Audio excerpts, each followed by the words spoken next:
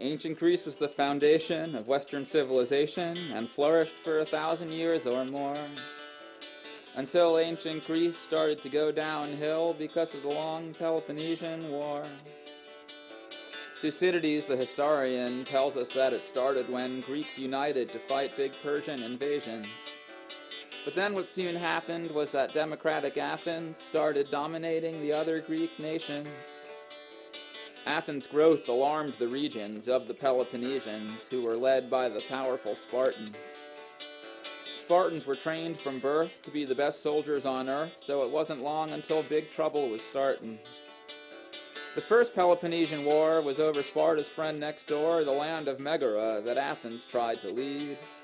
Sparta launched a 15-year attack and got Megara back, and then a 30-year peace treaty was agreed.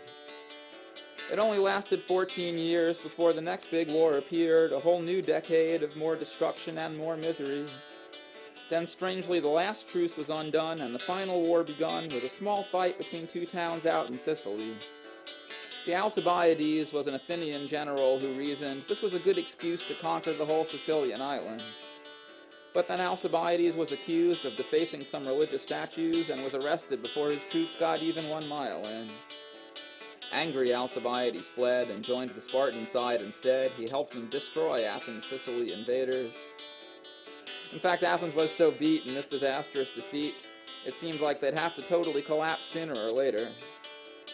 But the Peloponnesian War still went on for 10 years more. Even the dreaded Persians were drawn back into the mess.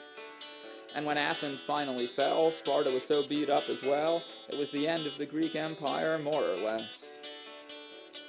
From what Greeks did to each other, they never fully recovered, and Rome took over in 146 BC.